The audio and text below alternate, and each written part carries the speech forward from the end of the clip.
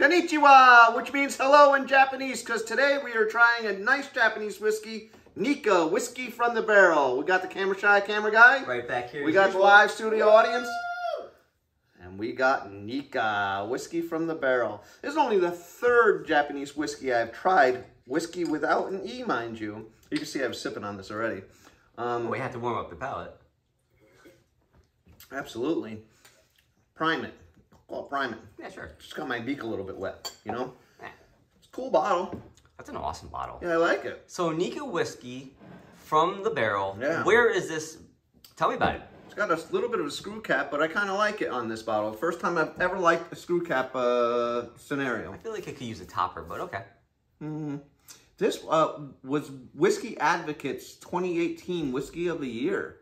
Really? Yeah. Okay. The distillery is Yoichi Distillery and, I'm going to mess this up, Miyagikyo Distillery, which they're both owned by Nikka. It's a blend of at least 100 different whiskeys. Whoa. From malted to grain.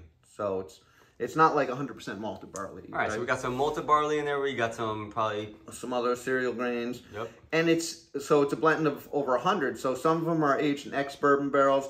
Some are aged in ex-sherry butts. They're refilled, recharred, and remade hogsheads. Cost for this was about 80 bucks. All right. This is a 750 milliliter. Right. I know some people have a smaller version of it. No age statement. It's 102.8 proof. They don't put the proof. They put ABV, which is 51.4, obviously. Let's talk about the color. All right, color it is. All right, so we're looking at a light. This is almost like a peanut oil type color too. I called it light honey with a amber tint. Yeah, the legs, can't really pick up on them. What do you think, Brandon? Let's taste it. All right, let's do that. I tell you, you always do that nice color segment really well. Hats off to you, pal. You know, I researched really hard for it. Yeah, no, it's a nice, cool color. A little bit of amber tint. Kind of strange legs. I don't know if I've ever seen legs quite like that before. A little streamy. Yeah. Nose is delightful for me. I get light smoke, dark sweet fruit. I definitely get some wine casks. I definitely get a barley. Yeah.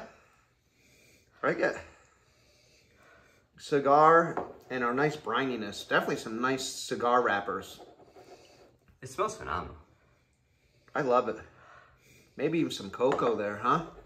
You got any of that? What are you picking up on it? A lot of what you said. I get the cocoa, the brininess.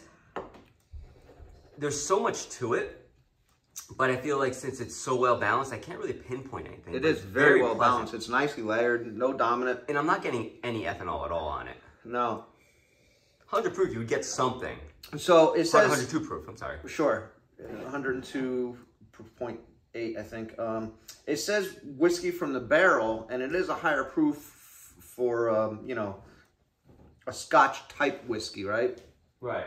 But that being said, it is not a cask strength. Really? Right. They keep this pretty consistent at that proof point. So yeah, it's not a cask strength, but it's so they call it from the barrel, but I'm pretty sure it's not a cask strength. Don't quote us. Anyway, ready to taste it? Okay. Mm-hmm. Mm. Mm. Mm. Oh, this is different. I love it. Wow, this is good. I get the cigar up front. Cigar up front. That dark fruit comes through. And some brininess. So the nose is a little bit more complex than the palate, but dark fruit, tobacco, and brininess on the palate. Wow. You look like you just blew your mind. Well, I've sipped this before, but now that I'm warmed up, I can really dissect it a little bit more. I'm getting, I don't know what it is, but it's not your typical whiskey flavor. Like, I'm not getting your typical like straight up barley. I know it's not 100% malted barley, but it does have I want to say it's barley heavy, if I were to guess.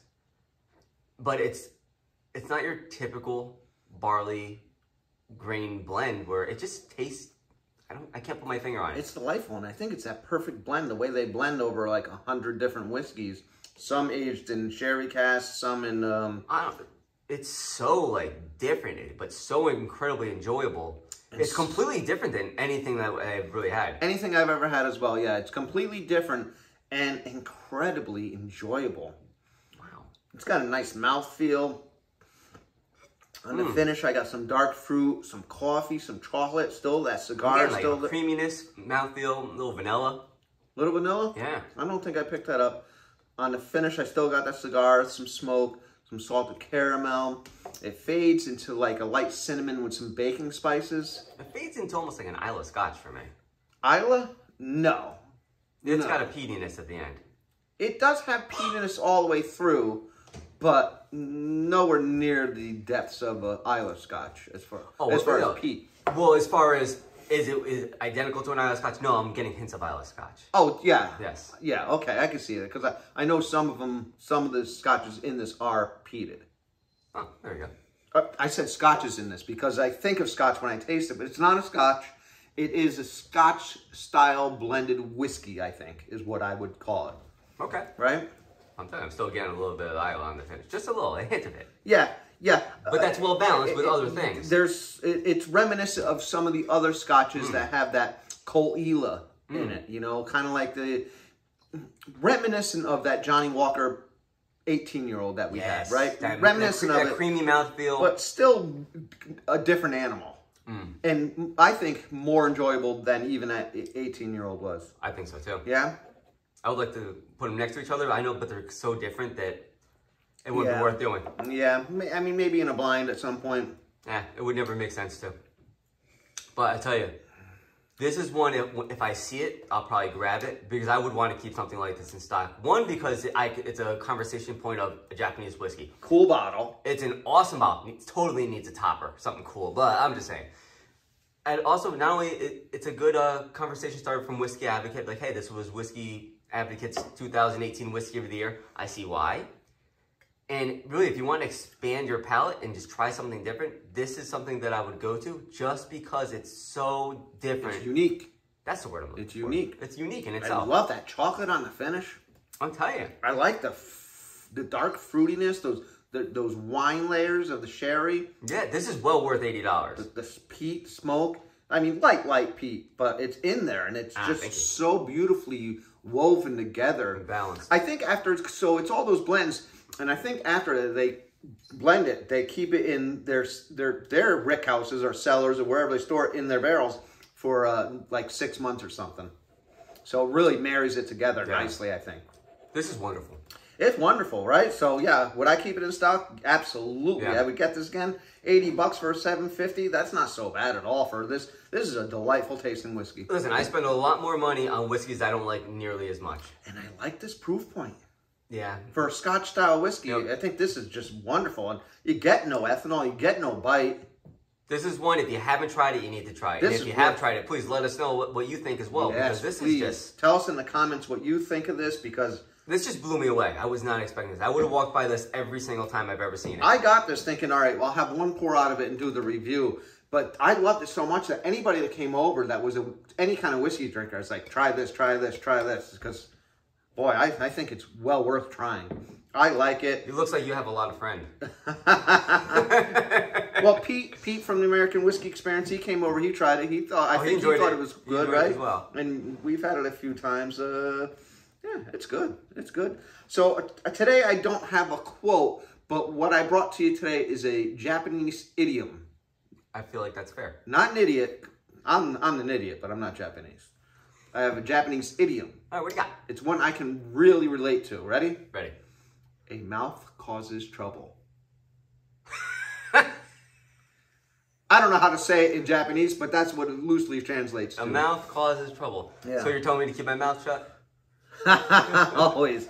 Hey, thanks for coming. Like, subscribe. How about I could say goodbye or thank you in Japanese? Go for it. Domo arigato. Mr. Roboto? Oh my God.